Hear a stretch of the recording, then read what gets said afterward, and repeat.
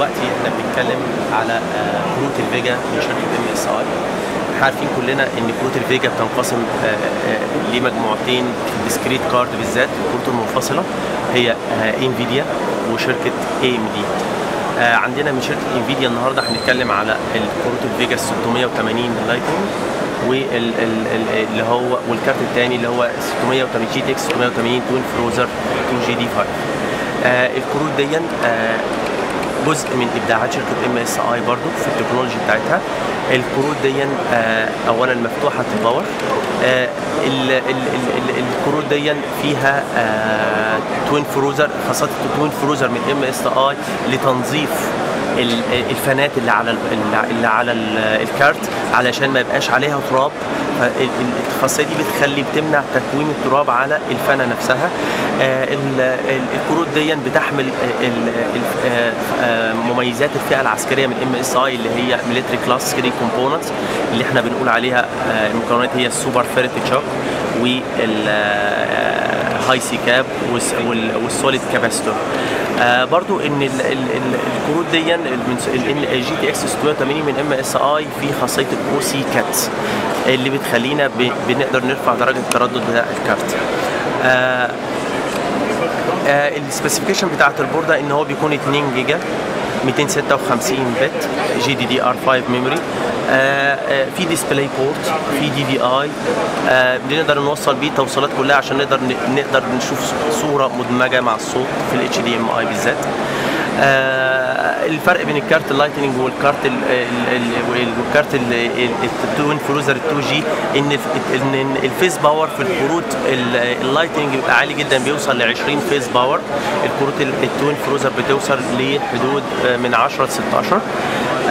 دي بالنسبه للكروت الفيجا MSI الانفيديا. نرجع تاني ونخش على كروت AMD ونتكلم عن الكارت 7970 لايتنينج، ودي احدث كروت انتجتها شركه AMD. وطبعا MSI بتحط بصمتها على الكارت دون، بتخليه من الفئه العاليه جدا اللي هي فئه اللايتنينج اللي بتحمل ال 20 فيز باور في الفيجا بتاعته.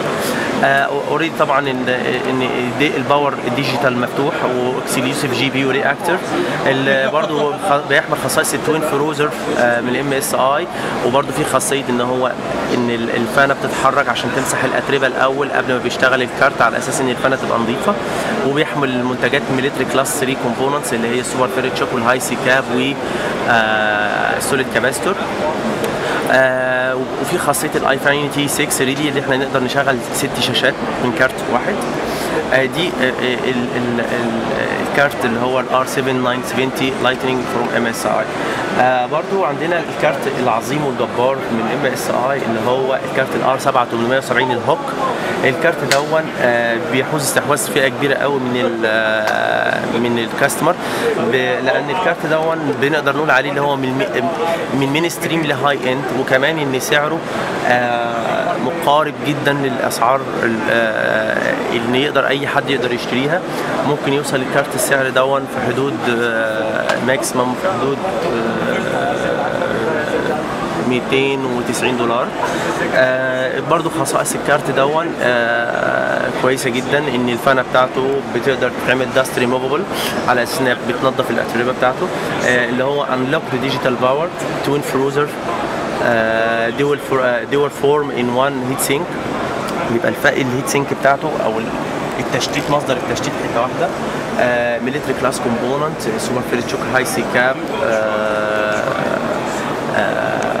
سوليد كاباستورز. AMD R7870 ده 2 جيجا 256 بت. بيحمل برضو HDMI وميني ديسبلاي بورت. دي لقطه بسيطه عن منتجاتنا في MSI، واتمنى انها تكون عجبتكم ان شاء الله وتحوز اعجابكم. شكرا. ثانك يو.